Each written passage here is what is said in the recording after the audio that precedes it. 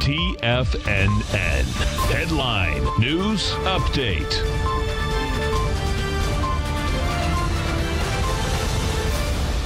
Welcome, folks. We have the Dow Industrials right now trading down 600. We get the Nasdaq off 276. S&Ps are off 82.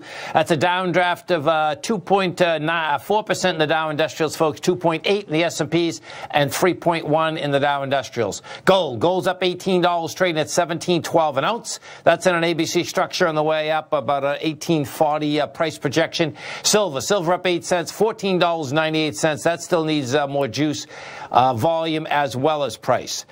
Oil up 71 cents, $19.55 a barrel. Notes and bonds. You get the 10-year right now down 5 ticks, trading 138.29. The 30-year off 12 at 180.21 in King Dollar. King Dollar's up 61 ticks, trading 99.07.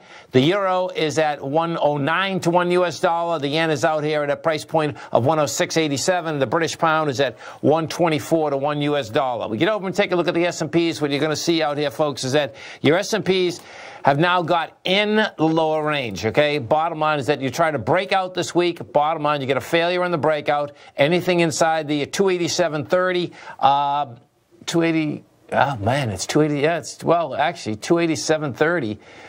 Yeah, that's pretty intense, man. 280, and then the next one after that is 284. This is really inside the lower range. Bottom line, that is saying this S&P wants to run after 272. Right now, you're 282. NDX 100. Also, bottom line is taking a hit out here.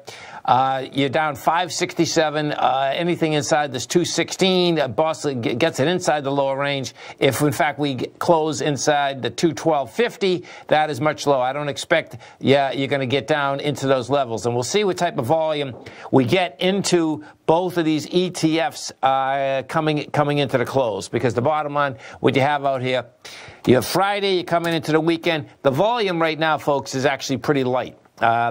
That being said, what does happen into the close out here, you will get some juice coming into the close. Gold contract, rejected lower price once again. Bottom line, we've just gone from 1676, we're at 1711. Gold is in an ABC structure on the way up. That baby wants to run up into the 1800 level. Stay right there, folks. Come right back. Last 60 minutes of trading on the first day of May. Dow down to 582, Nasdaq down 264, S&P's off 80. Come right back.